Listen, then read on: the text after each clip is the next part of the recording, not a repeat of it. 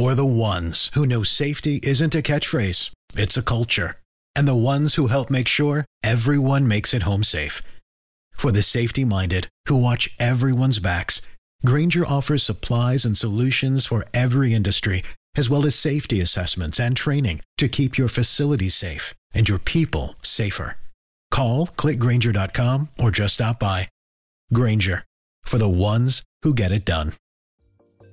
Folks, if you've listened to the Heard Tell program, you've heard our friend Gabriella Hoffman, but you need to make sure you're checking out her podcast, District of Conservation. It's a podcast exploring the nuances of true conservation efforts from D.C. and beyond. From topic discussions to exclusive interviews with conservation and energy newsmakers, Gabriella keeps listeners appraised of the latest news stories while elevating important voices.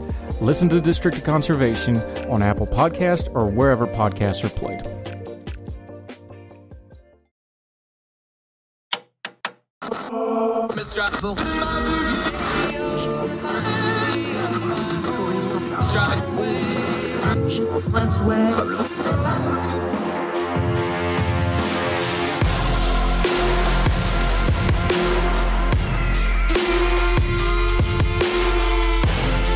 With your host, Andrew Donaldson. This is Heard Tell. Welcome back to Heard Tell. This is going to be a really, really fun one. We love doing these deep dives, and we're going to talk a little Machiavelli today. And no, I'm not talking about my favorite Tupac album. The guy, the myth, the legend, believe it or not, influence on a whole lot of people, including founding fathers, including people today. You're going to be shocked. We're going to go to our friend Amanda Griffiths, has returned to the program. Last time we had her on, she mentioned this, and I was like, ooh, I want to do that one. Now we get to do it. I'm thrilled you're here. Thank you so much for joining us for this one. This is honestly a dream come true, Andrew. This is, I think I've peaked, and it's just downhill from here, so we're going to enjoy it. Now, if we could get movie rights to it, that would be peak, because then you get paid for it. But this is going to be fun, I think.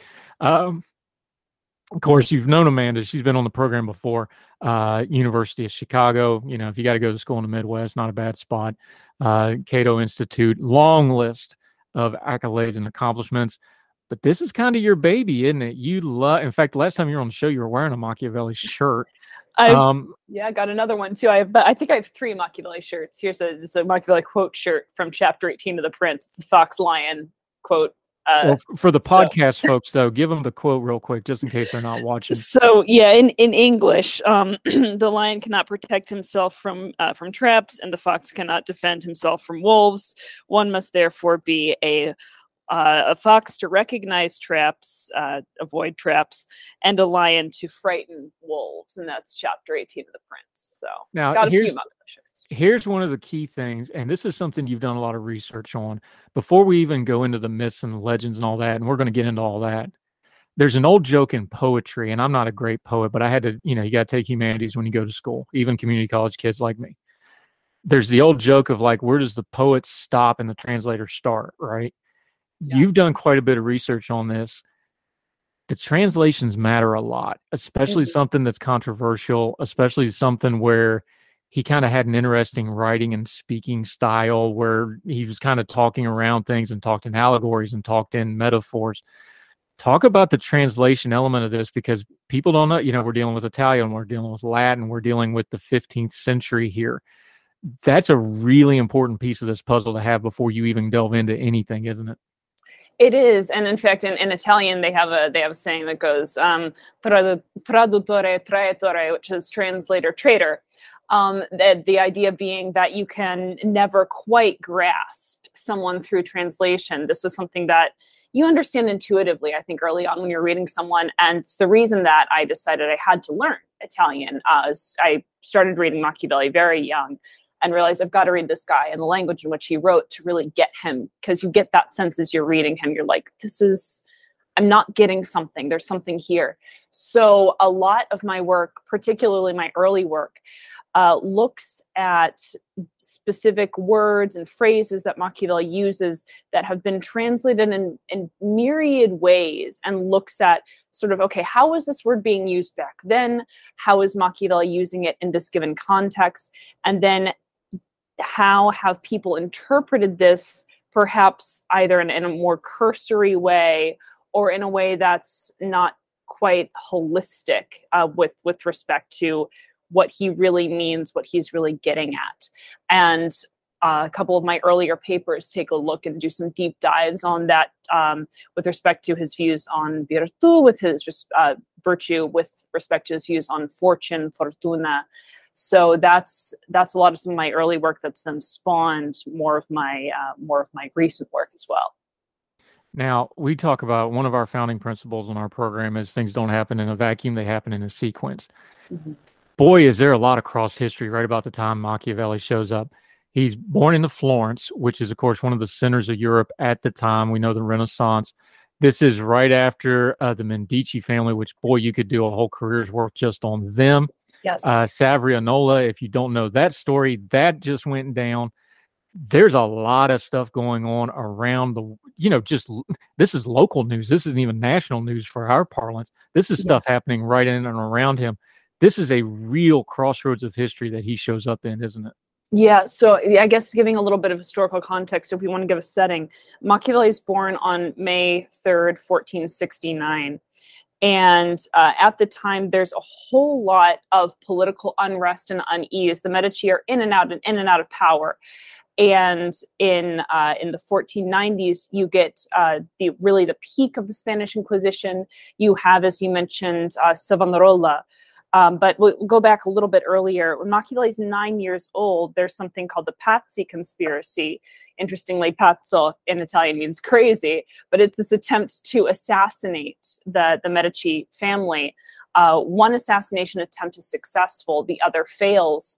And the fallout of the Pazzi conspiracy, Machiavelli is witnessing all of this as a 9-year-old, and he's witnessing it live. He's 9 years old, and there are people being disemboweled in the town square, hung from windows. If anyone has seen Hannibal, the early scene where Hannibal makes a reference to someone getting hung out of windows, I won't get too graphic, that happened. There is an extremely good chance Machiavelli saw that. He at least heard of it, and again, he's 9 years old. So that's his grounding in politics. Then in the 1490s, the Medici are run out. There is this revival of, religious, apocalyptic radicalism, this idea of the imminence of redemption being at hand. Is it an eschaton? Is it a renewal? There are fighting factions with respect to that. And then Savonarola is burnt at the stake. Savonarola is this kind of dissident religious radical. He's not a papist, but he is extremely rabid. And so are his followers. Machiavelli is part of a very briefly established new government that's more Republican. He becomes the right-hand man of this guy named Piero Soderini, who is is called Gonfaloniere, but kind of the leader of Florence. Then the Medici return. Soderini is run out. Machiavelli is put on this list of potential conspirators against the Medici. We're skipping a lot, and we can go back and dive into some things. Machiavelli eventually is put on a list of potential conspirators against the Medici, and a warrant is sent out for his arrest. He goes and hides. Then another announcement is made that anyone who knows of his whereabouts and does not share them will share his fate, whatever that may be. At that point, Machiavelli turns himself in. And because he's not been conspiring against the Medici, he just doesn't want his friends and his family to have whatever is going to happen to him, which is probably going to be death. He doesn't want that to happen to them. And he is in the Barchello, which is a prison, for almost a month, I believe. He is tortured. He is interrogated. Finally, he is released mercifully and goes back to this kind of little family family hut where I've been on the outskirts of Florence. It's called Albergaccio, which literally means ugly inn. And that's where he does a lot of his writing. That's where he does a lot of his speaking and his conversations with people, where he gets his fodder for his most famous works, The Prince and the Discourses. And then he does eventually come back into politics, never enjoys quite the same position that he had with Soderini, but he does attempt to train a civilian militia, which was kind of his pet project. There is another, sadly, there's another Republican revival that ousts the Medici family again. Machiavelli, we would think, would be very, very sympathetic to that. But because Machiavelli technically worked for the Medici, he's not trusted. And he dies pretty soon after that on June 21st, 1527. So again, a lot of history, but there's some of your context. Yeah, and this is all under the Borgia rule, which is an important context. So he's not even the wickedest guy in town by far. He's way down the list. The Borgias have been pretty blind, perhaps a little bit unfairly, but yeah, he worked for Cesare Borgia briefly during that little stint when Alexander VI was Pope, and then Cesare Borgia was trying to unify the Romagna area. Yeah, now the Borgias are so good. They've had 2 disparate and very different TV series already made about them. You can go check them out. The Overseas Carnival one is far superior, by the way, just my personal, accurate but humble opinion. But there's so much stuff going on here. Here's where we should start, though, because people know about his writing and The Prince. And The Prince is what really made him famous. But nobody read that book the first 20 years it was out. This thing was definitely a slow burn. This is where the myth and the legend really starts catching up with the guy, because he had success in his, in his own city and city-state and the politics of the day. But what we think of as Machiavelli doesn't really start until that book goes international and world leaders at the time, start reading it. The French get a hold of it. Henry VIII was known to be a fan of it. Thomas Cromwell, we've got papers where he talks about it.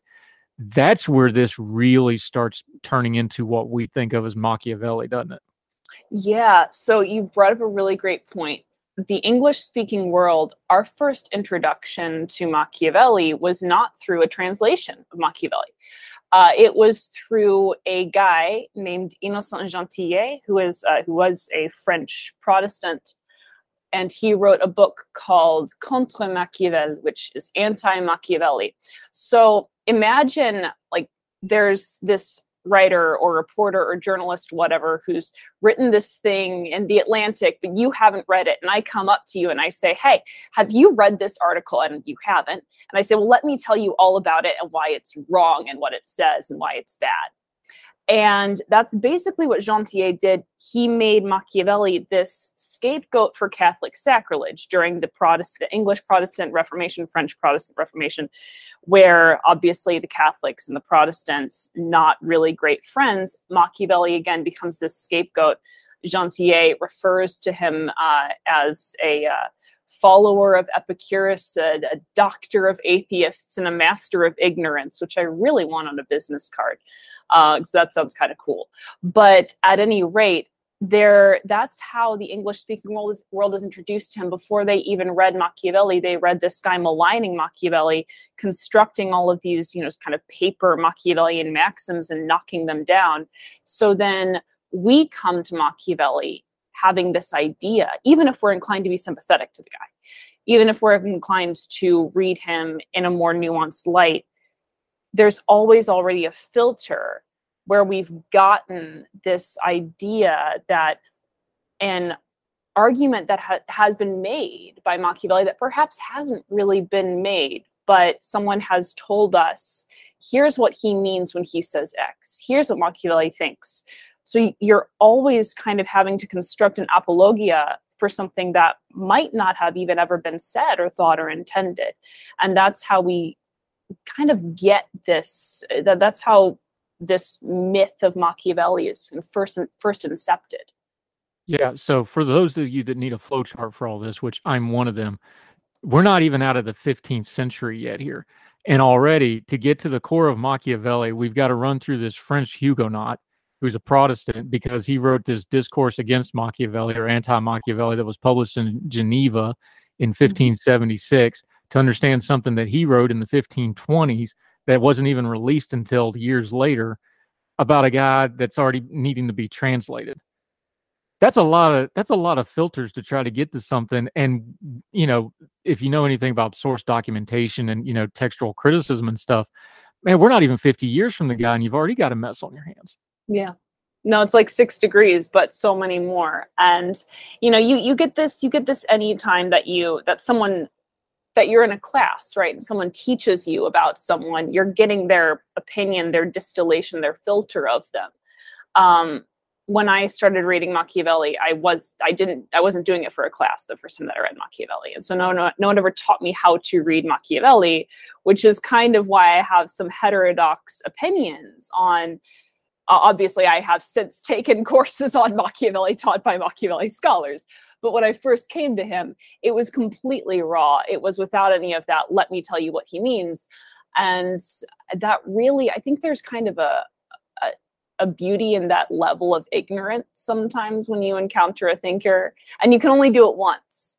But yeah, that's how you get a lot of the Machiavellian maxims and potential halfway translations that might miss the mark or might miss some of the nuance.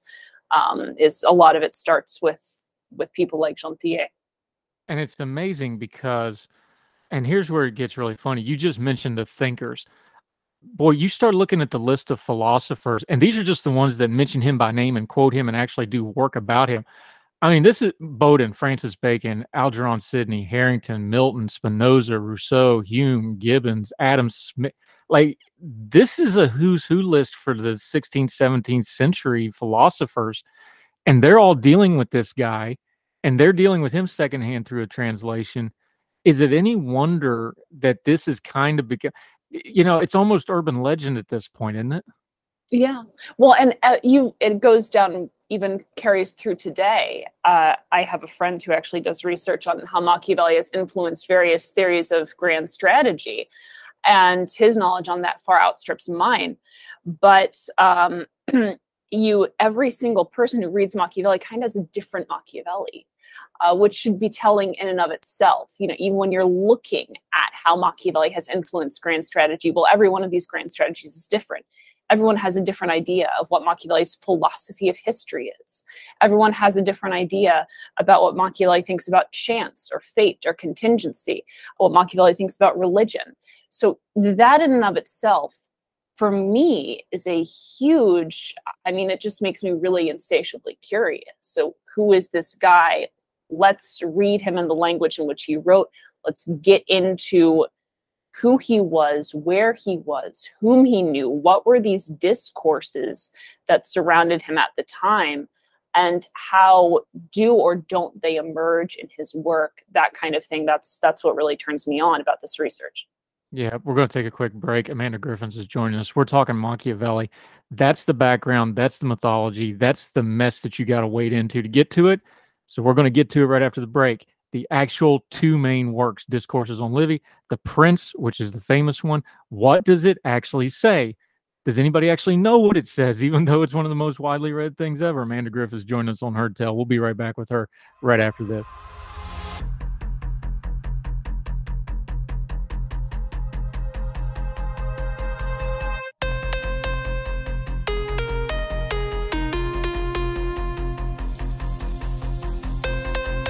This is the story of the one. As head of maintenance at a concert hall, he knows the show must always go on. That's why he works behind the scenes, ensuring every light is working, the HVAC is humming, and his facility shines. With Grainger's supplies and solutions for every challenge he faces, plus 24/7 customer support, his venue never misses a beat. Call quickgrainger.com or just stop by. Grainger, for the ones who get it done.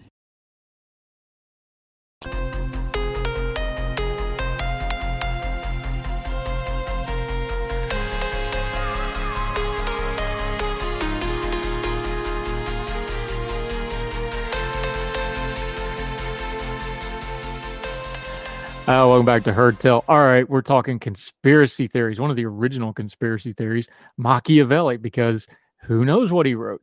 And he wrote 2 major works, and we still can't determine what he wrote. Amanda Griffins, break this down for us. Let's start with The Prince, because that's the big one. We went through why the translation's an issue. We went through why culturally there's some issues. The English world especially got really enamored with him. What is The Prince actually about? What was he addressing as an author? And what does it actually say when you read it in context, understanding the time period he wrote it in and in the original language? Sure, that's a fantastic question, and there are so many answers to it. The Prince is doing a lot of things. In one sense, The Prince is, as many people know, Machiavelli's attempt to get back into politics. He's writing this hoping to impress potential future employers. Yes, that's all true. The Medici family, who are now back in power. He's also writing this for, as he says in his introduction, for whoever understands it. He's writing this, and this is not unique to Machiavelli, he's writing this with an eye toward future generations, toward future leaders. And he's writing this especially comes out in the final chapter of The Prince, he's writing this to someone, to anyone who would be a redeemer, a unifier of the Italian cities, who would redeem Italy from the barbarians that are invading. And we don't know, those can be from within and from without. So he's writing this, in a sense, in a very immediate context. Yes, he wants to get back into power and say, hey, I've got some really great strategies for you guys. I can help you. I can be a great strategist. He's also writing this to say, this is how you lead. And this is how you as an individual can lead. This is how you as a people can lead. This is how you become a leader. And that is that's the both immediate and longer term, deeper sense of what's going on in The Prince. Yeah. So one of the big problems here, and apologies to my father here, who's a dedicated Greekophile. Part of the problem here is people think this is, Machiavelli got that reputation of, well, it's underhanded tactics and dirty play and this sort of thing. Where a lot of that comes from, though, is because the way he wrote this, it's written in allegory, but it's like a how-to manual. This is how you exercise power. So it's very blunt about, you have to have, we already talked about, he was enamored with raising his own civilian militia because he had a hatred for mercenaries, probably from those things he saw as a childhood, hated mercenaries. So he believed in, citizen soldiers or a standing army, and he dedicated himself to that. So those kind of influences are there. But that breaks from the Greek tradition, which was, which ideal society are you going to pick, and then try to get to the ideal society. He was very blunt about not believing in that. That was very jarring to people, especially the Roman Catholic Church, which came out of the Roman tradition, which was a remix of the Greek tradition. I know that's a lot of deep philosophical stuff to skim over, but that's kind of where the problem starts is, he broke with the thought of the day. He wasn't so much being underhanded. He was just being blunt. And people took it as, oh, this is underhanded, dirty play, because it was just so radical to the way they thought of things. Is that a fair way to put it? It is. And I think, again, a lot of it is you get these weird kind of wacky, wonky translations. One of them that I know we discussed back and forth was, people think of him as this guy who says, well, the ends justify the means. And this is kind of an example of how, it gives you an example of how translations can sometimes be a little bit deceiving. So Machiavelli never literally says the ends justify the means. What he does say in Italian, and then we'll do English, si guarda al fine. So one looks to the fine, end. Now, that's often translated as one judges by the final result, one looks to the outcome matters. Fine is an interesting word in Italian. It's exactly like end in English. It has 2 meanings. It means outcome. It means the final product of something, but it also means intention. What's your end goal? What's your end game? Italian's more helpful than English in this respect because you can tell oftentimes what end someone means with the gender. So la fine, the feminine, is the final result, the conclusion, the outcome of something. il fine, which is what Machiavelli is using in the contraction, si guarda al, a il fine, often that's the only version of fine that also means intention. Now, it can mean both intention and outcome. But if you just want to say outcome, oftentimes you're going to go with la, you're going to go with feminine, which Machiavelli doesn't use. If you want to say intention, you've got to go with il. So what Machiavelli is doing is he's using the version of fine that has that double meaning. He's using that version of fine that implicates both intentions and outcomes.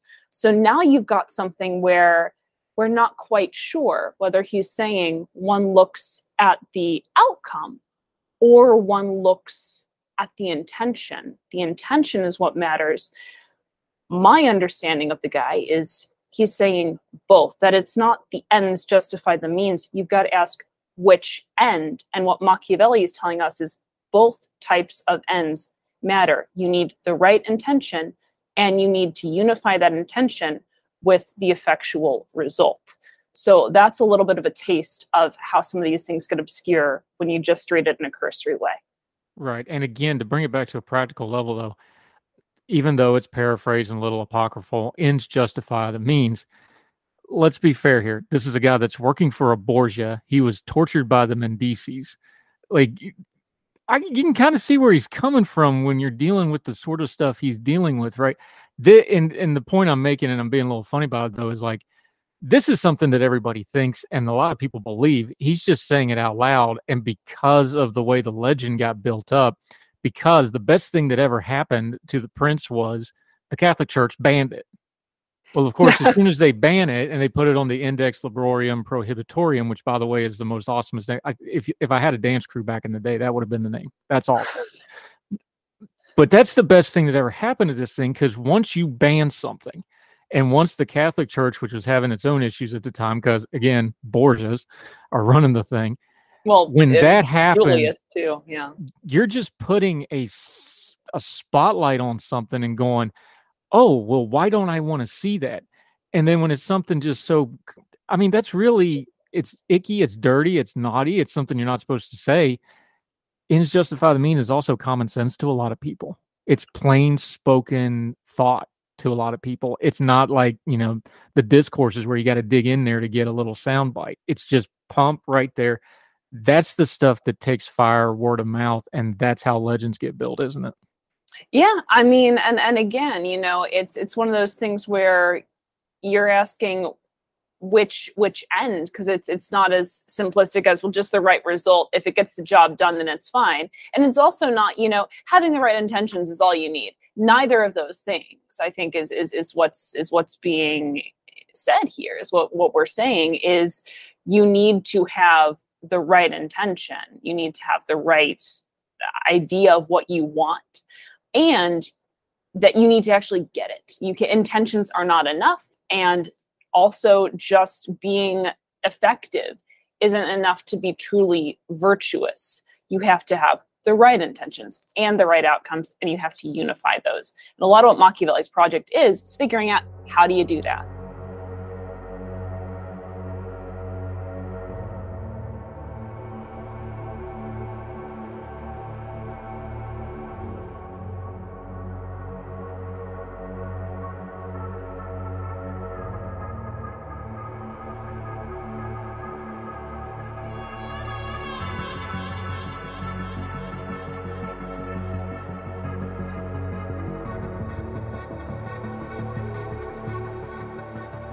Yeah, talking to Amanda Griffiths. Okay, so this is obviously an important work. It's been a well-worked over work. Instead of trying to go through the whole book in the time we have, I'm going to throw you a couple of the legends about what the book is, and you tell me whether they're correct or not, okay? Okay. So here's some of the misconceptions of it. Was it an allegory against the Catholic Church? No. I mean, Machiavelli certainly didn't have, he was not a huge fan of the Catholic Church by any stretch of the imagination. He has some very choice thoughts about the Catholic Church and what the Catholic Church has done, particularly through sort of the the effeminization of people through religion and through theology. He doesn't think all religion does this, but he certainly thinks that the Roman Catholic Church has done it, mainly as a means of retaining political power. It's not an allegory against the Catholic Church, though. There are many levels to the work, and Machiavelli that's not really how allegorical writing would have worked during that time anyhow. So he certainly is saying that people need to change the way that they're ruling. And, the Catholic Church, if they want to truly help Italy, they need to change their tactics. But no, it's not all bashing the Catholic Church. Was the Prince directed at Lorenzo de Medici, excuse me, and was it a how-to manual to get into his good graces more than anything else? Because it was dedicated to him by some translations, and I know that's controversial in and of itself, but you can pick it up however you want to from there.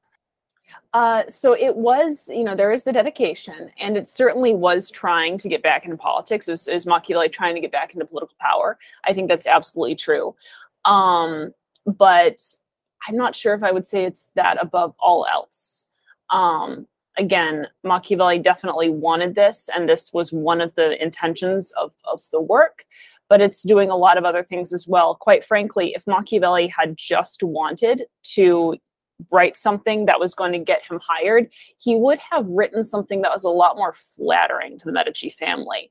He comes out at several points in the work and says things that are critical of certain tactics that the Medici have used, and this is pretty open, right? And like when he lauds various enemies of the Medici, that's pretty open. So if he were just trying to get a job and start working for the Medici family, he'd probably be a little bit more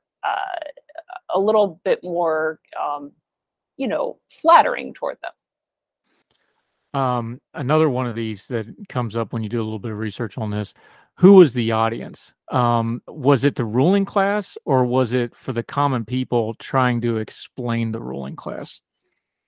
It's a really great question. Machiavelli, again, says his intention is to write something useful for whoever understands it.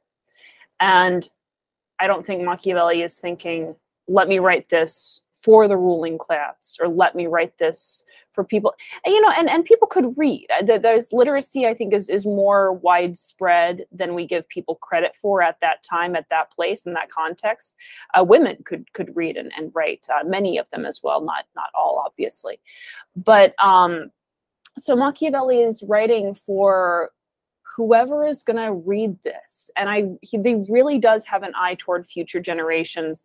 This is not something that is particularly rare. There's this, they're picking up, he and his contemporaries are picking up on this long tradition of earlier writers as well. Seneca, for instance, writing for people hundreds and hundreds and hundreds of years in the future, self-consciously so. And Machiavelli is doing that as well. You can even say he's writing for us. He doesn't know exactly what it's going to look like, in 2022, but he's writing for future generations. He's writing for people in that time. He's writing for everyone, and I don't think he's writing it for one class or another. He has advice clearly for both of them, and he has criticisms of all classes as well.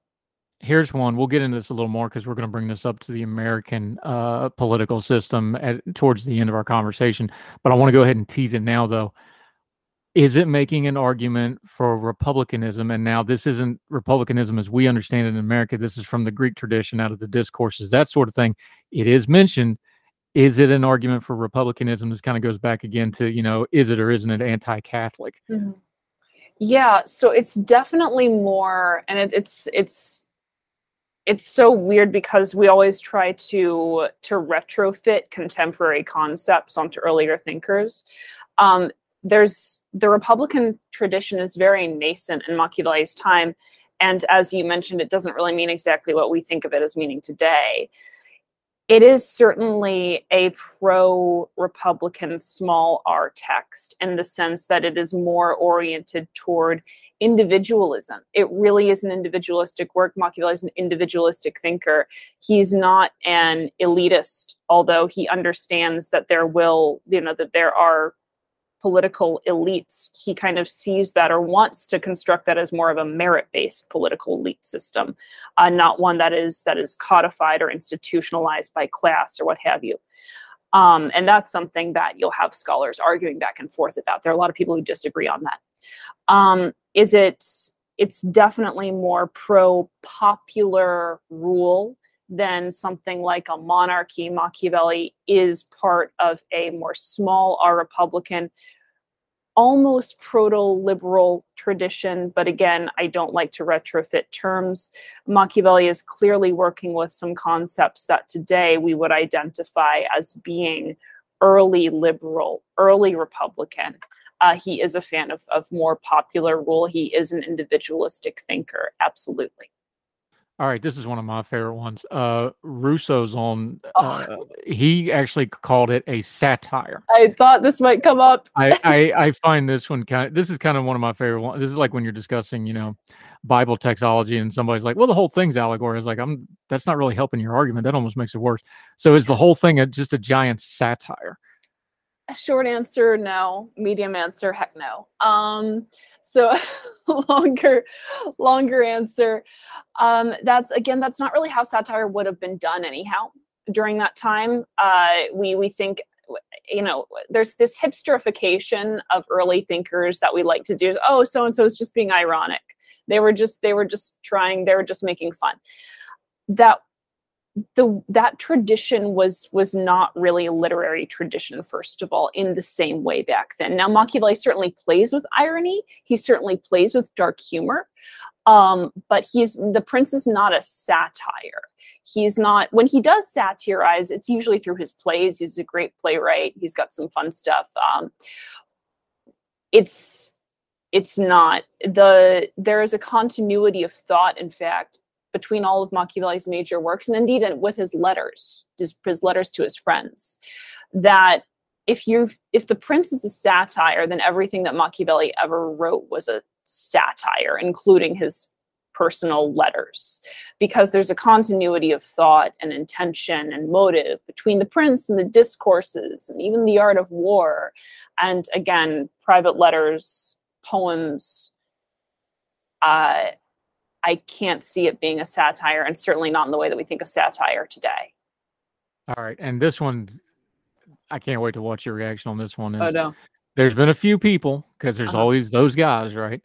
But because the discourses, which is a technical term, is the discourses on the first 10 books of Titus Livius, which was, that's the classical way that you would deal with a subject, but he went way afield of the subject and got ranty, I think is a fair way to say it. Times, yeah. But because it was more of, it went very different in voice and key. It went more into the Republican system we were talking about. There is the argument these were written by two different guys.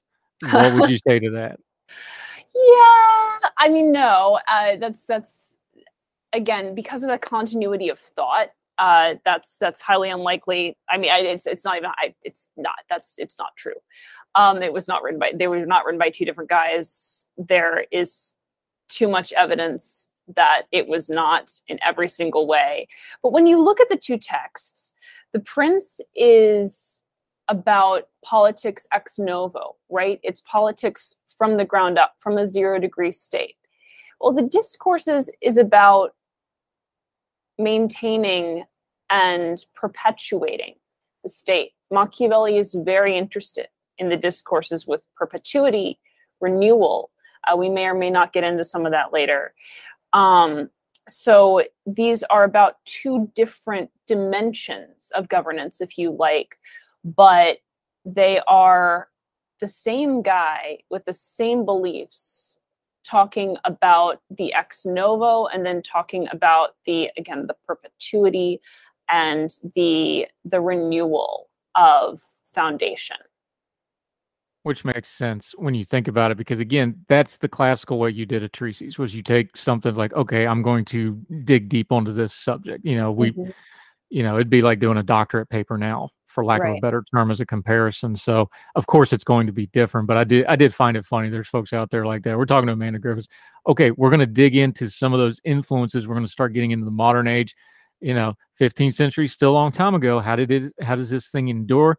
And then we're going to get to even how the American founding fathers talked about Machiavelli, and a lot of world history, big time names, good and bad, had a lot of stuff. One major figure in modern history for the bad team, the bad side, if you will, actually had his own annotated copy. We'll talk about that. Amanda Griffiths continues with us talking Machiavelli in a very non-Machiavelli way, because we're trying to do it in plain language that even I can understand, because she's just that brilliant. More with her right after this.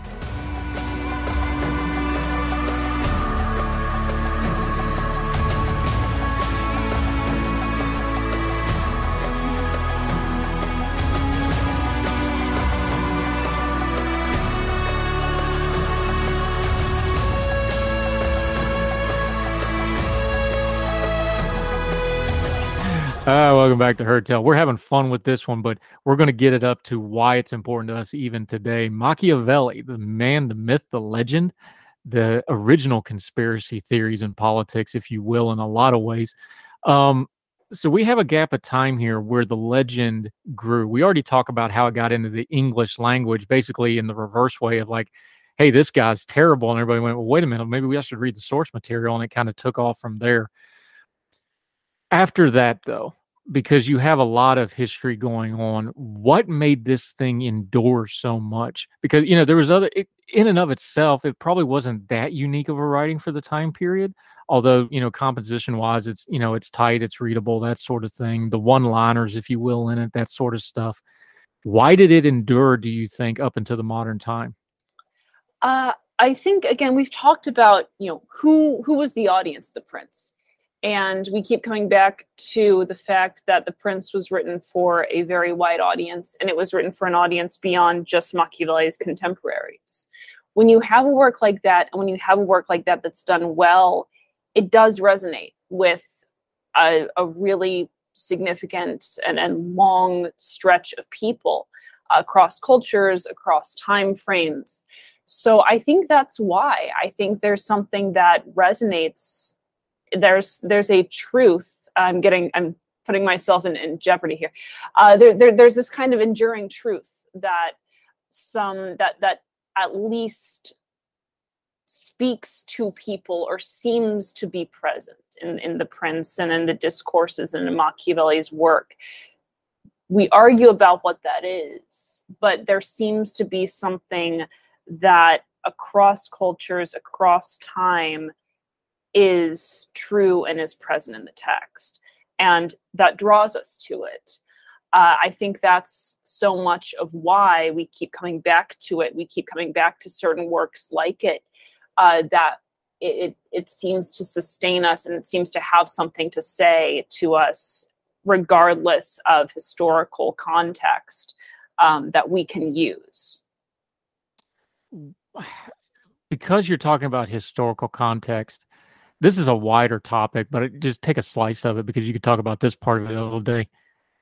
Mythology and myth-making and things like Machiavelliism, for lack of a better way to explain it, this is an important part of history, because this is how stuff like political philosophy, like, lost history, this has always been a big part of human history. The word of mouth tradition, the legends, the myth making, the marbleization of men, as we've called it in America, where, you talk about a dead figure and it's like somewhere in that statue is the truth, but everybody just knows the statue.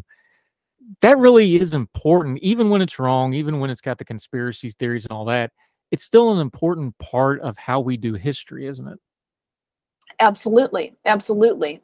And it's something that I think is, that is what kind of brings us back to certain thinkers. And it's something that I think Machiavelli would approve of it. I think, if you were to say, well, people will read your work, and part of that, though, involves a bunch of rumors and myths getting passed down about you that may or may not be true, but people will continue to find your work again and again and again and find meaning from it as a result.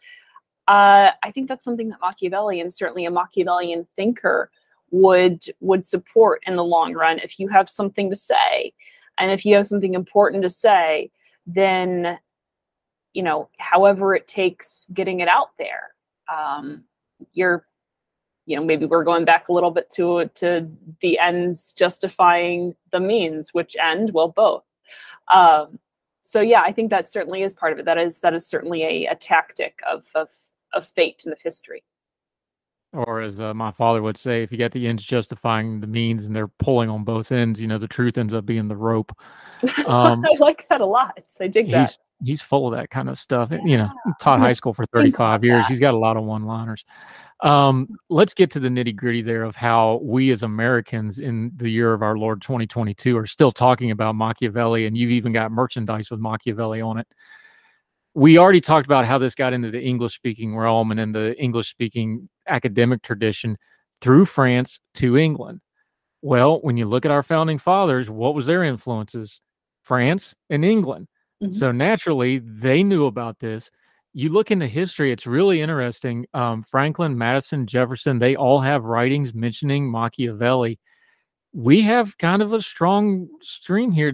One of the balls of thread on this thing, you pull the yarn enough, American founding fathers, they liked them some Machiavelli, both the theories of it and the mythology of it, but some of them actually read his work and treated it seriously too, didn't they? They did. And this is something about which I'm sure you've done quite a bit of reading. Even people like Addison and Hume, who are probably more frequently invoked in some of the founding fathers' writings, they're reading Machiavelli, they're drawing from him. George Washington, in fact, was a very strategic and kind of cagey thinker and modeled some of his strategies after after some of the mythology around was it Cincinnatus? So and obviously Livy talks about him. Machiavelli admires a lot of the strategies that Cincinnatus uses to become this mythologized figure. So yeah, there's quite a bit of Machiavelli that leaks into our own institutions. And I do say institutions, right? In the Constitution that we have today, the mixed government that we have. It's not only Machiavelli who gives us this, obviously. A fellow named Polybius comes up with these mixed regimes. But in the first book of the Discourses, in the early chapters, Machiavelli lays out a lot, you know, what looks sort of like an early bicameral type of system. And it's a little bit of a riffing on what the Romans had. Machiavelli gives us ideas for institutions, not just in the Discourses, by the way, but in some of his shorter writings as well, and in some of his briefer writings, where he talks about having divided government, and where he talks about having various, he doesn't use this term specifically, but what we today would call checks and balances.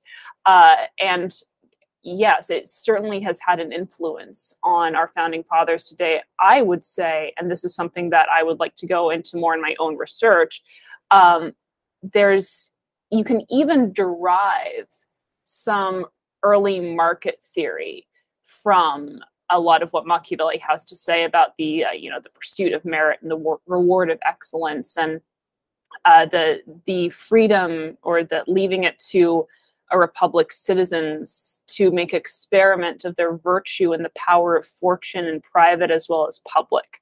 I think that is such a great encapsulation of what liberty should look like. And we get that from Machiavelli. That's what Machiavelli tells us should happen in a republic. Experiments of virtue and experiments of fortune. And so, yeah, you get a lot of this really good stuff from him, and it redounds into the present. One of the real interesting ones, one of the important parts that defined our government, of course, and long before they made a musical about him, was what Hamilton was doing with the Federalist Party. There was a concern about a rising aristocracy. That was a big deal to folks. And that's where some of the stuff, his views on republicanism, his views on citizen soldiers, which really, that's how the founding fathers saw themselves. So that fit like a glove when they read stuff like that. And not that he was the first one to put it, it's just he's the popular work, so it makes sense. You talk about Washington and Cincinnatus. to his credit, Washington is probably the closest thing to Cincinnatus we have in American history, because Yeah. he took over the army. He could have been king, and no, I'm going back to my farm, which, you know, full disclosure, he was the richest man in America by a lot. So that wasn't exactly, you know, he wasn't taking a vow of poverty or anything, but still he laid down power and went back to his farm. Those threads all go together to make this great big hot American mess that we love so much. But it was John Adams is the one that's really got into Machiavelli. He wrote extensively about Machiavelli, and he wrote so much about it. He actually wrote about what other people wrote about it. So he wrote about what Sidney and Montesquieu and these other guys were writing about Machiavelli. So he was really getting into it. And that's where you start really seeing not so much the political philosophy, but the core philosophy of Machiavelli, which is what the Catholic Church probably objected to, because the Catholic Church, I don't want to get too theological here, but you got to deal with this because it's important. The Catholic Church was, we are what redeems men. And Machiavelli's core principle and what John Adams latched on was, no, human nature is undefeated and driven by passion, and it's always going to be bad unless you put guardrails on it. And when you get through all the myth and all that, that's kind of the question that they're dealing with, isn't it? Well, that's certainly Adams, yeah. And I think Machiavelli doesn't really, he certainly talks about men and what we would today call human nature. And I think what Machiavelli would say is that, you know, and maybe here I'll go right back to Homer. Salvation's light is in our We cannot get away from the Greeks in this conversation. Right. No, we're trying to stay away from the Greeks. It's all Greek to me. I mean, yeah, no, Ajax is my Hellenic crush, so I mean, I stand. But salvation's light is in our hands work, and I think Machiavelli would agree with that as well. You know, Machiavelli is perhaps, yeah, he's absolutely got cynicism to him. But there's also, I think, if you're gonna write what Machiavelli writes, and if you're going to want to be involved in politics at all, you do have to have some degree of some weird kind of optimism within that cynicism, or that idealism, I should say, within that cynicism. And for Machiavelli, I don't think he sees men as inherently fallen, because he doesn't understand anything as inherently good or bad. So in order to see someone as fallen, you would have to understand someone as inherently bad, or as there being some kind of inherent thing like evil. For Machiavelli, it's very much what we do with what is given to us. And Adams, I think you're absolutely correct, is looking at this for him through a more, you know, if you're reading religion into it, Adams is looking at this through more of a, no, people need guardrails because people are wicked and fallen. Machiavelli does say that men are sadly wicked, but that is more of a commentary on the way that things are.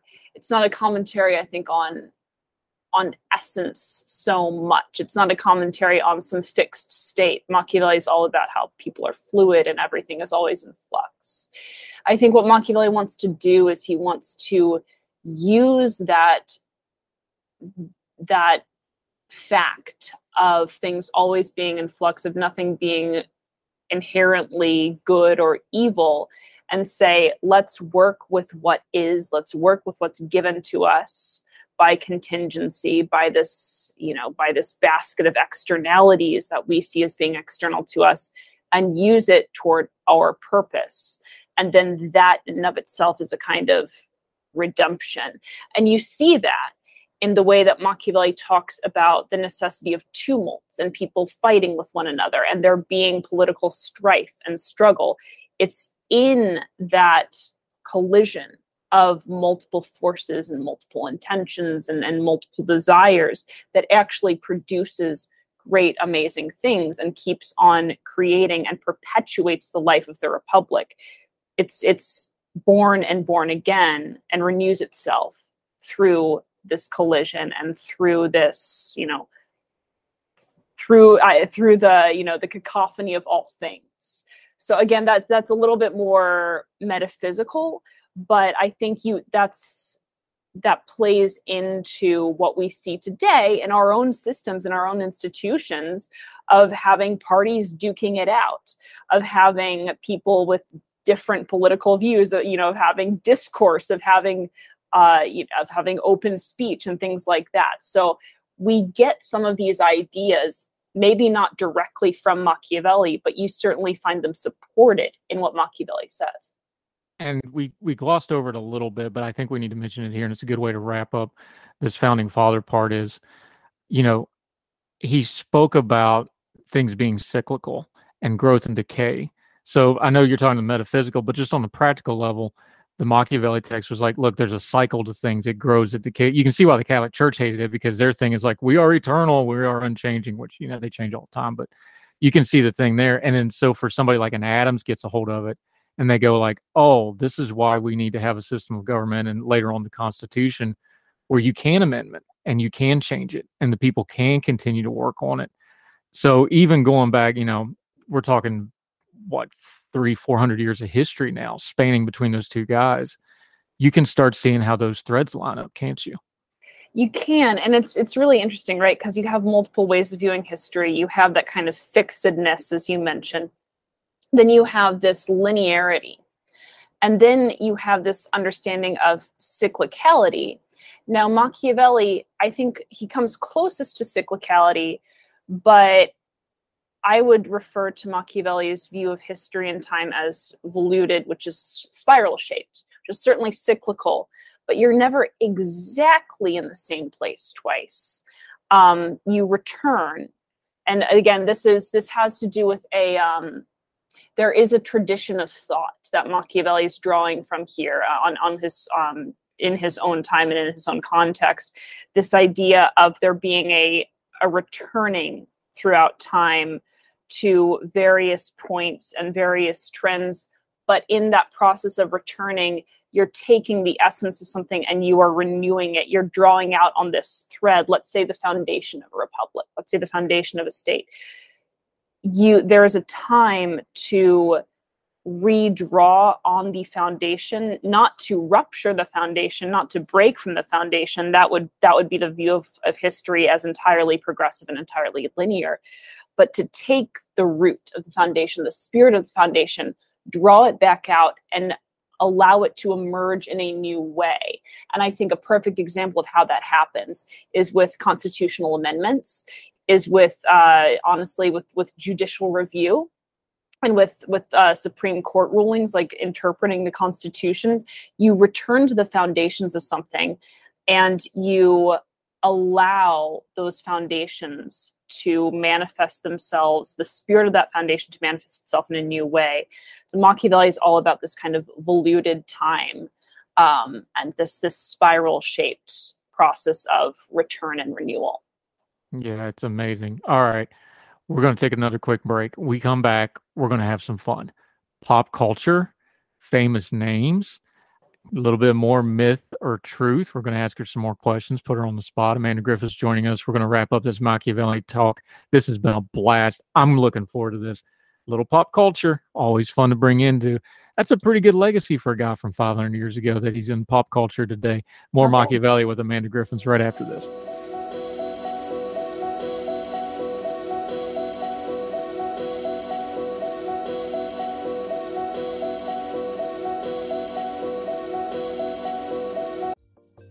Folks, if you've listened to the Heard Tell program, you've heard our friend Gabriella Hoffman, but you need to make sure you're checking out her podcast, District of Conservation. It's a podcast exploring the nuances of true conservation efforts from DC and beyond. From topic discussions to exclusive interviews with conservation and energy newsmakers, Gabriella keeps listeners appraised of the latest news stories while elevating important voices.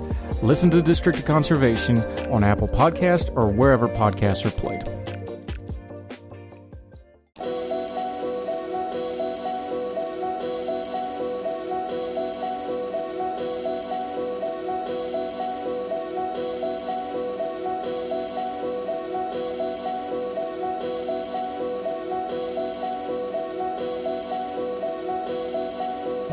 Welcome back to Heard Tell. We're talking Machiavelli, the man, the myth, the legend, the conspiracy theories, the pop culture.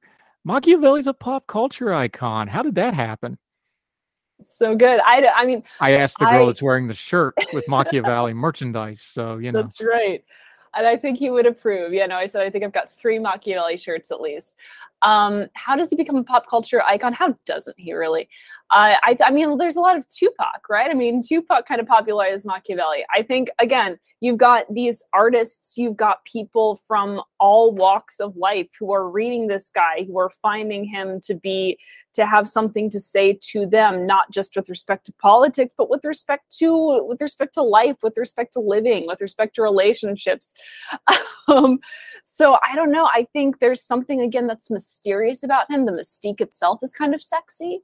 And that endures, that resonates not just through history, but through various avenues of life. Now, in another strain, before we get into some of the pop culture stuff, Machiavelli has been very popular with the revolutionary crowd. Now, it doesn't seem like communism and revolutions and things would be a perfect fit if you actually read Machiavelli, but I can kind of get, Parsha. Turns out Joseph Stalin actually had his own annotated copy. He read it so many times and made so many notes in it. Is Machiavelli and communism a natural fit, or are they doing a square peg in a round hole? Unpack that for us a little bit, because, this is your guy. You might have to defend him a little bit here. Oh, I know. I get the blunt force. I get the use of force. I get the political leanings. Is that really a natural fit, though? So, funny story about the copy of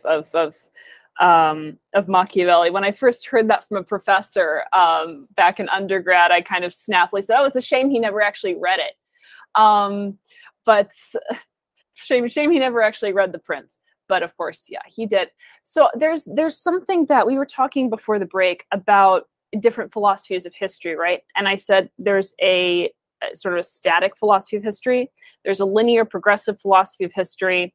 There is a cyclical philosophy of history. And then there's what Machiavelli is doing, which is kind of a voluted spiral-shaped philosophy of history, where nothing is ever destroyed. There is absolutely chaos and there is absolutely tumult. Tumult is necessary. There are forces colliding, but there's never a destruction. And when people read Machiavelli, people like Hegel, people like Marx, there is a tendency to read in the more Marxian, Hegelian philosophy of history, which is linear and progressive, where they look at Machiavelli talking about the necessity for struggle and the necessity for collision of multiple forces. And they read deep class theory into this. And they say, yes, exactly. So what Machiavelli's saying is he's saying that there needs to be colliding classes. And then after this, after this Sturm und Drang of the classes, then there's a new thing that's created that is radically different from the old. And you probably can't tell in the background, I'm a huge fan of, I studied the Russian Revolution as well. I've got Darkness of People's Tragedy right there. Like, Machiavelli's definitely this figure for the Russian Revolution. But a lot of this comes from viewing history as progressive and reading that progressive linear philosophy of history into Machiavelli.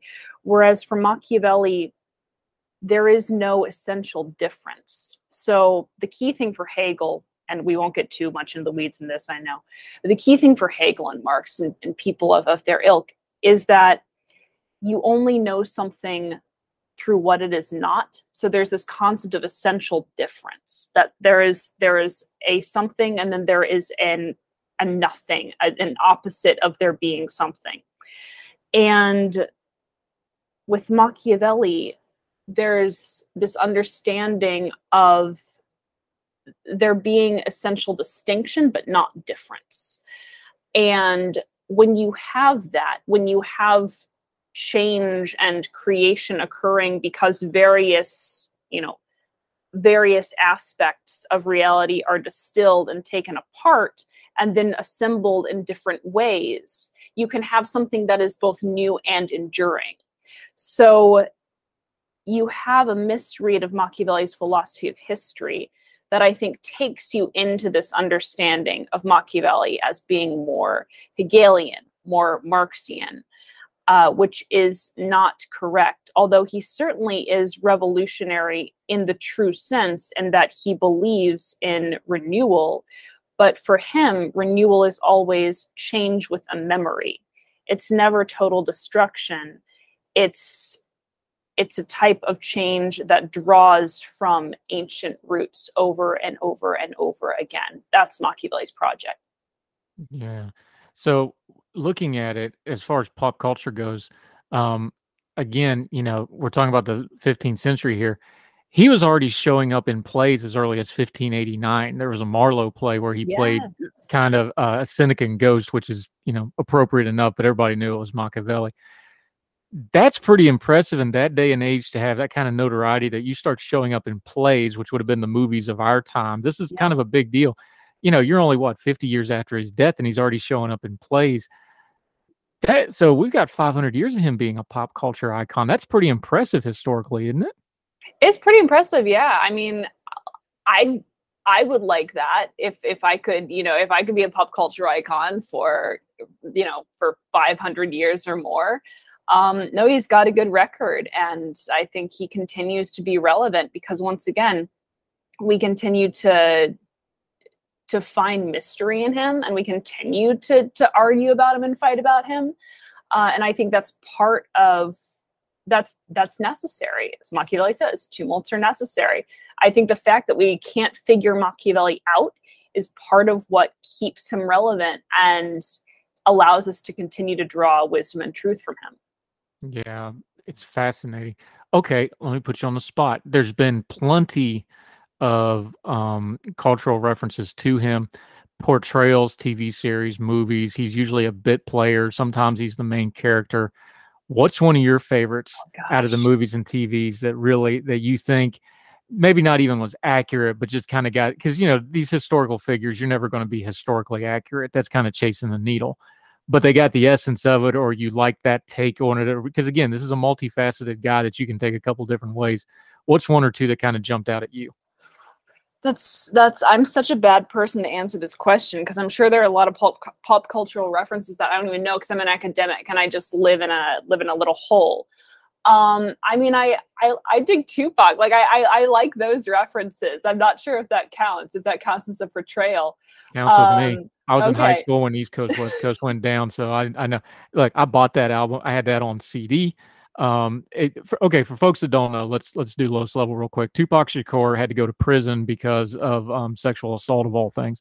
So he goes to prison. He reads Machiavelli while he's in prison, gets greatly influenced in his work. He comes out of prison and he has that epic 14, 15-month run with the death row records before he's shot and killed. That's the bulk of his career, is that real short window. But when he was in prison before he came out, a lot of what his music after that was influenced by Machiavelli. And the last album he put out was called, he actually changed his name to Machiavelli, M-A-K-A Velli. And he put out a album, Machiavelli, The 7-Day Theory. It's one of my favorite Tupac records. And then, of course, he died before it came out. So it came out posthumously, and that just fueled even more. Now we got another conspiracy theory with Tupac. We'll skip all that for right now. But that's pretty amazing, really, when you think about it, isn't it? But yeah, that's one of the first things outside of having a history teacher for a father. That's one of the first real ways I was like, oh, Tupac's into Machiavelli. I should read that. That's pretty cool, right? That was big doings for a West Virginia kid if Tupac's into it, right? Yeah. No, I mean, honestly, I can't say that was my entry to Machiavelli, but it's pretty rad to know that he's influenced this artist in this way. And Tupac belongs to a long tradition of people who read Machiavelli in prison. So more power to him. And you could tell he read it, by the way, because he's got some very specific stuff in there. Yeah. All right, here's one, because this one also plays into one of those was he accurately quoted thing. The movie The Bronx Tale, 93, Chaz Palminteri, De Niro's in it, great film. But they have that great scene where they're like, the old mobster's telling the young mobster, hey, this famous writer from 500 years ago, and he busts out the line. So you tell us whether this is accurate or not, because it's been attributed, is if you can't be loved and feared, it's better to be feared than loved. And they attribute it, and it's in the movie. It's a great movie, by the way. Everybody should go watch it. I'm sure it's on streaming. Did Machiavelli actually say that, or is it a lot like the other quotations that are somewhat, if you get to it, he kind of said it, but just not the way we get it in English? It's more true, but still not quite. So Machiavelli says, first of all, he says you should be both, that you should try to be both loved and feared. And then he says, if you can only be one, it's safer to be feared than compared to loved. So it's safer. And that, I think that changes a lot. He's not putting a normative value on it. He's not saying it's better to be feared. But fear and love, if you think about things that you love, there's always a fear that comes with it. There's a fear that comes with losing it. There's a fear of losing something. If you think about things that you're worried about, it's because there's a passion that underlies it. There's something that's deep and meaningful to you. And so I think fear and love are already closer together than we give them credit for. But yeah, so what Machiavelli says is you should really try to be both. He goes on and on and on and says, you got to be both. And in fact, don't be hated. Then he follows it up with, you can't be hated. Never be hated. So definitely try to be both feared and loved. Never be hated. If you have to pick one, it's safer to be feared compared to love. So that's how it goes. Yeah. Okay. On the other end of the spectrum, let's talk about Dallas, the TV soap opera. When they brought it back for its remix back in 2013, J.R. Ewing, of course, the legendary, one of the greatest plot lines in all of TV history, Who Shot J.R.? Everybody remembers that one. In the remake, though, he gives his personal annotated copy of The Prince. This is in the storyline of the show, of course, to his adopted nephew and tells him, and I'm going to quote here because he says Machiavelli said this, and you tell us, use it because being smart and sneaky is an unbeatable combination. Now, clearly, that's not a direct quote. Yeah, I don't think that's verbatim. That's not verbatim, but that's how a lot of people treat Machiavelli. Again, that's how the viewpoint is. That's pretty much how folks think about it. How accurate is it? It's pretty accurate. I think that's good. I mean, again, I have never read anything that I could even reasonably say that is the specific quote to what she is referring about being smart and sneaky being a useful combination. The closest thing I can think of is when Machiavelli says that it's wise to simulate foolishness at the proper time, and that's in reference to Lucius Junius Brutus. It's in the discourses, but basically, yeah, that it's, and again, very close together, being smart and being sneaky. I think it goes back to the quote on my shirt a little bit, being a bit of a fox. So yeah, I would say I don't mind that. I don't mind that reference. There's plenty of others. We could go down a long list, but we already talked about both Borges series, which were very different. I recommend the Canal Overseas one. Of course, The Tudors, he appears in that. When you start crossing paths with the real heavyweights of histories, like, Henry VIII, like the Borgias, how is it, do you think, that Machiavelli still holds up? Because he's just one guy. Those are dynasties, for lack of a better way of saying it. Those are real world history players. And Machiavelli's name is intricately entwined in him. Yeah. Well, Machiavelli's got dynasty. He's got a dynasty, doesn't he? He has a dynasty of Machiavelli scholars and aficionados, and some of them, as we were saying, some of them are great names. Some of them are great names in other ways, but perhaps not virtuous names. So how does he hold up? I think Machiavelli holds up pretty well.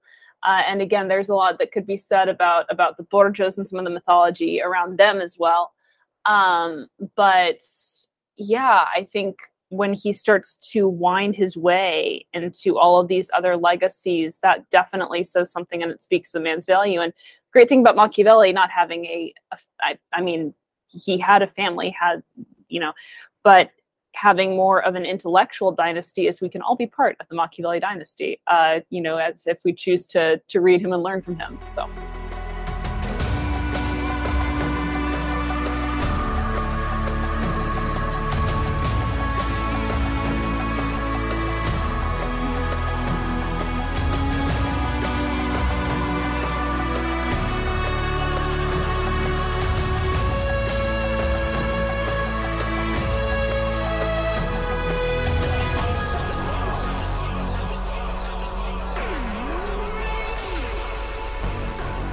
Okay, we saved the ultimate Machiavelli myth for last. And we'll close on this with Amanda Griffiths, because this has been a blast. We're going to have you back. We're going to do more history stuff with you, because this is fun.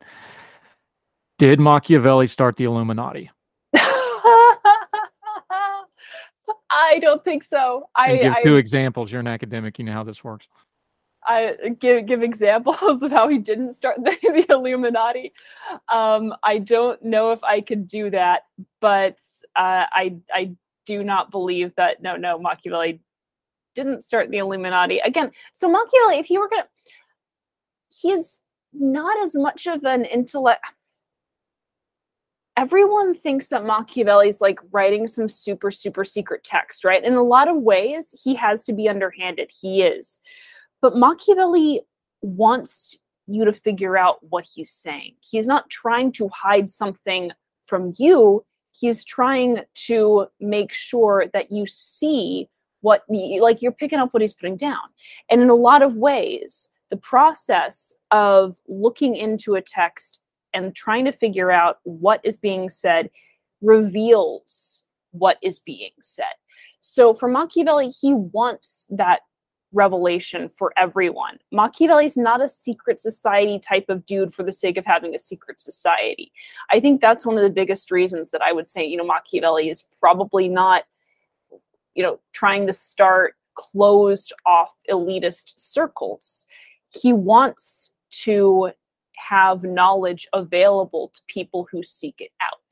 And that redounds through his writing, that redounds through what he believes about politics. That's what, he believes about, again, governance and discourse. So I wouldn't really call him an Illuminati type of guy, but he certainly does have an interesting way of getting you to try and figure out what he's saying. All right. So you're getting all those nice fancy letters after your name by studying all this. For us common folk from Somersville, West Virginia, if we want to read more about it, because there's a lot of junk out there about this, there's a lot of myths. What's a couple really good sources if folks want to read up further on this topic for themselves, which we encourage you to do, and we'll link to it. Please do. And I'll recommend people just Machiavelli scholars love to fight, so I'm gonna recommend people, and like you can. I don't agree with everything that all of these people say all the time. Read the actual works themselves. Okay, read the prints, read the discourses. The discourses is so good. Machiavelli and his friends, their personal correspondence has letters that Machiavelli published, not published. Machiavelli wrote back and forth to his friends. So that's Machiavelli and his friends, their personal correspondence. That gives you the letters. One of my favorite translations of the Prince is it would be the Mansfield version, Mansfield and Tarkov's discourses. My advisor at the University of Chicago is named John McCormick, and he writes books about Machiavelli that are readily available for public consumption. He's always churning out articles. I don't always agree with him, but I agree with him quite a bit, and he has a lot of amazing things to say about Machiavelli. So anything that you find on by John McCormick is going to be very interesting and enlightening for you on Machiavelli. Those are great places to start, I think, but definitely start with the man himself. The man, the myth, the legend, the dude, Machiavelli. Yeah, and a little academic tip for people that haven't done academics. A lot of academic writing, if you're like to do things on the cheap like I do, a lot of academic writing is actually available in PDF format. You can get it that way and bypass stuff, and almost everybody's phone has a PDF reader, and you can get it that way. It's a real good, quick, easy way to get academic stuff, because if you're like me and you have problems with big words, Control F is your friend, and you can skip around and get just to the Machiavelli parts you want to read, and so on and so forth. I love PDF academic scholarship. It makes people like me look way smarter than I really am, because I can just take quick. It's basically interactive Cliff Notes. Don't tell any of my teachers I said that. Amanda Griffith, this has been great. Let folks know where they can follow you and keep up with you until we get you back on again. You can follow me. I said my Hellenic crush was Ajax the Great, and so my Twitter handle is at Ajax the Griff. So AJAXTHEGRIFF, and that's where you can find me on the Twitters. And I'm also a contributor at Young Voices, so I write for them. And yeah, that's where I am right now. We might have to do some communist theory next time, since we got the books back there and everything. We'll get you back. Please, yes. So we're going to put you in the rotation. This was fantastic. Thank you so much for doing this. Machiavelli, getting a little bit of the noise turned down. I don't know if you can ever get to the whole truth, I think we got a little closer to it than just, J.R. Ewing and Tupac, though. So not too bad. How'd we do? Fantastic. This was such a blast. So thank you so much, Andrew. I'm looking forward to coming back, and great questions. We'll do it again soon. Thank you so much, my friend. Take care. Thank you. You too. All the music on Heard Tell is provided under a Creative Content license from monstercat.com. Take control of your growing company's finances with Bill Spend and Expense, the free-to-use spend management software powered by the Bill Divvy Corporate Card. With credit lines from $50,000 to $5 million, Bill Spend and Expense is here to help you thrive. Say goodbye to manual expense reports and juggling multiple cards, and say hello to saving time and eliminating wasteful spend. Try Bill Spend and Expense today at bill.com/promo500 and get $500. Terms and conditions apply. Advertised credit ranges are not guaranteed and are determined at approval. Card issued by Cross River Bank. Member FDIC. For the ones who know safety isn't a catchphrase, it's a culture. And the ones who help make sure everyone makes it home safe. For the safety-minded who watch everyone's backs, Grainger offers supplies and solutions for every industry, as well as safety assessments and training to keep your facilities safe and your people safer. Call, click Grainger.com, or just stop by. Grainger, for the ones who get it done.